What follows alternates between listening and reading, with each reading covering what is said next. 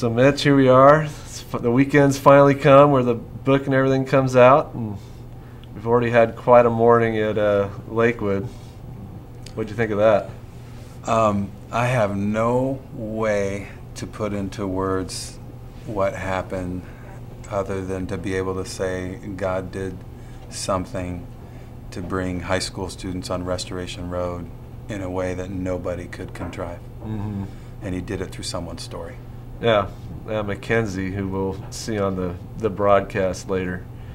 I mean, I think the power of sharing someone else's story through like your journey has been a really cool thing to see. Maybe tell us a little bit why you believe the message of Restoration Road is so important for this culture. Well, I think the need for restoration is universal, and basically from Genesis 3 on, the Bible's about restoration. And my own experience in my study of the Bible just tells me there's this longing in each one of our hearts to live with authenticity, to reflect the design of the designer. And we all think that we're going to restore ourselves from the outside in. That's pretense. If I just do this or go there, then I'm going to be somebody. And God's design is that life happens from the inside out. So we have to be willing, and with all four chambers of our hearts, with our desires, to surrender those to Him as a restorer, and then He just transforms everything. That's awesome. I have my questions, because I've been wanting to ask these questions for a long time since we've been working on the book. What do you hope people will gain from the book? I know we've just experienced a little glimpse of that with Lakewood, but just as it comes out, like as we've talked, it's more than a project. But what's the hope that you have that people will walk away with? I would pray that people would walk away with a desire to walk Restoration Road, that they would fully surrender their hearts, their desires, their three resources of life, their time, talent, and treasure, to the restorer, to the only one who can make things new. And we write about it in the book. There's two kinds of pride, and they're pictured in sand and stone. Stone is legalism. It's a hard heart that needs to be chiseled out. It's made rules, regulations, stipulations, and it focuses on God at the expense of relationship with other people. And that's religion. That's legalism. Like I said, we're trying to manipulate the deity of the universe. Well, the other kind of pride is sand, and it's loose and licentious and just kind of scattered in the wind. It's a little bit like whatever, man, and it focuses on people and relationships and tasks at the expense of God, kind of shuts God out of that. The irony of that is that sand and stone are really the same substance. Sand is just broken up pieces of stone, and there's little areas in a sand heart where they have rules and regulations and stipulations, but in both cases, their pride, pretense, and an attempt at outside-in self-restoration. But what I would hope people would walk away with is a clay heart. It gets it. It comes from the ground, and it knows that it only has value if it's malleable in the hands of the potter. And two science teachers told me that clay, sand, and stone would rate the same on the element table.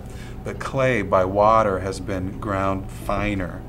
And it will actually hold water, and we use that as imagery in the book for what the Bible calls water as the Spirit of God. So that's my prayer, is that somebody would fully surrender his heart, desires, and three resources of life to the restorer, walk Restoration Road, and be used by God for Him to restore others. As we were working on the book together, was there one story or one illustration through the book that surprised you, that you actually put that in the book that you walked away with? Do you have that answer in mind already? No, but it's a question I've been wondering, because when we started, we weren't really sure what the book was going to be. And it was really kind of telling your story and just what God brought, the place He brought you to. And sometimes, like we saw this morning at Lakewood, through a person's story, you hear other people's stories, and they're sharing stuff that they may never have thought they would share with anybody. Well, the first thing that comes to my mind is an auction scene that I had no idea that I would look back on and say, you know, that had a huge spiritual impact in my life. And I was in an auction family business, and the bar was set high to excel, and so I became the youngest licensed auctioneer in the nation. When I was 18 years old, I was the youngest licensed realtor, and I was conducting my first auction with Grandpa Russell in Butler, Indiana, on the front porch of a house, as the cars would drive by on that 2-lane highway that runs through Butler, and 200 or 300 people were in the front yard. And I was auctioning this curio cabinet. And I knew that the mark of a good auctioneer was that you got that thing sold, so you weren't giving away things at the end. You had to keep the auction moving. So I go, $100, $200, anybody else? And he goes, stop, wait, stop. I thought, what are you doing? I said, yes. And Grandpa Russell says, is there anything else you can say about this that might make them bid more money?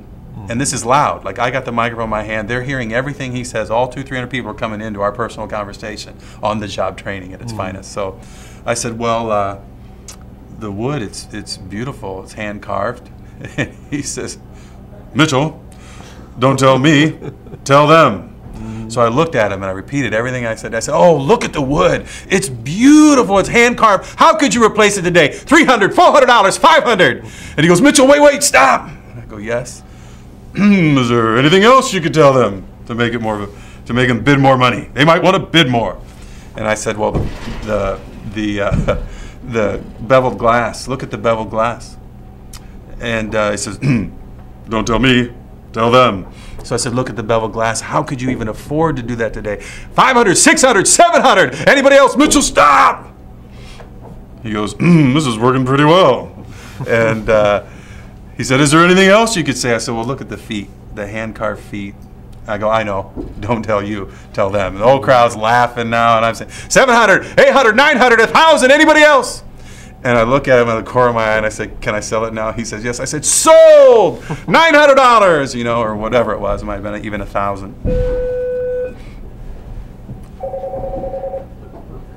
Perfect time.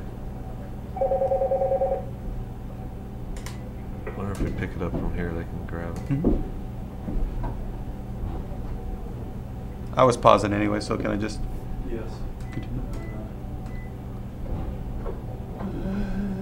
That one, right? I was kind of enjoying the ceiling pounds. Yeah. Welcome to school.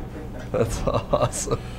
Yeah, so maybe if you went to the place where you looked at him and said, can I sell it now? Mm-hmm. Actually repeat it, maybe? Yeah, just pick up, repeat that. Okay.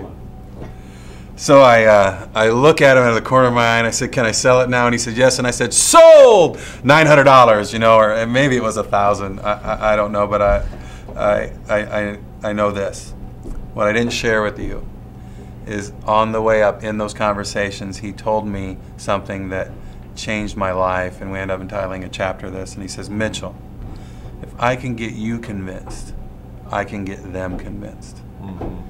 And I think that's what God's saying to each one of us. I think we're just hammering away at these self-restoration attempts on our lives, and he's saying, look, if I could get you convinced, I could get others convinced. Mm-hmm. And here we are selling it like I was. We're selling out our lives for 100, 200, when God intended, you know, 5, 10-fold, whatever it is. And we have to be willing to surrender our heart desires in life to the restorer so that he will use us to restore others.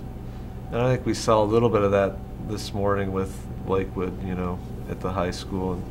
And you know, the book, and then it turned into the study guide and DVD. And you know, I think both our prayers is that people will use this, not just read the book and put it on a shelf somewhere, but you'll actually take that next step and make the changes in your life towards restoration. And it's, you know, I'm so excited for the book coming out and for being able to be a part of it. And you know, even in my own life, walking through that, you know, it's even helped me restore things in my life that I didn't intend on having that happen when we were writing, because, you know, but He's lost 17 Oh pounds. no, yeah. He trains with the trainer of the stars. He's now ripped. People ask him if he's Jason Statham. Is that right? Oh, he my gets gosh. stopped. He gets notes on his windshield. All kinds of things are happening now. Yeah, well, and we'll see how much of that makes it on the webcast.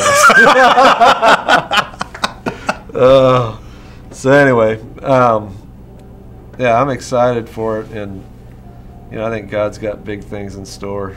I think He's going to use your story to really change the lives of so many others, high schoolers, college age, adults. I think we're going to see the full gamut. So I hope so.